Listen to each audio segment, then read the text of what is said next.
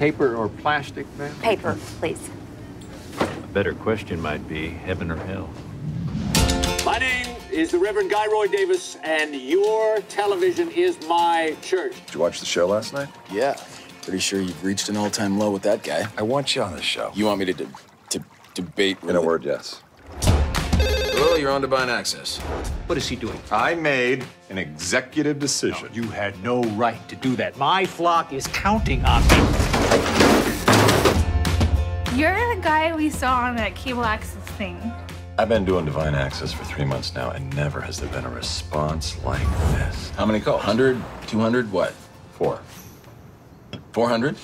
Not 404, but I had never gotten a single call before you, so.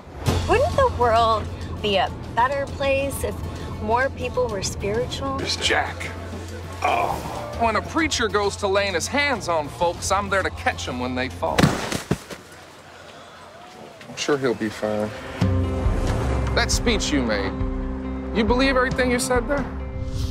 Well, I wish I had some wisdom for you, but I don't. Just as lost as you are. Following me? Why would I follow somebody who doesn't know where he's going? I seen him out on the road here. He is affecting people. You are, Jack, whether you like it or not. What do all these wonderful people want from me? Answers. They're just people, Jack. People are desperate for answers, any answer. Doesn't matter if I believe it or not, as long as they do. It's all part of the show. I was dead, and I'm alive.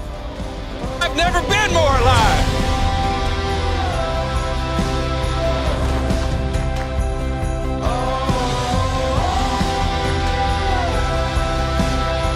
Once and for all, what do you believe?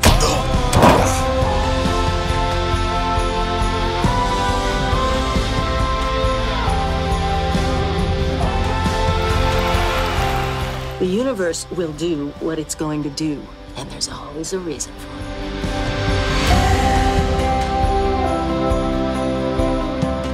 You think I'll go to hell for this? No. Maybe purgatory. I can live with that.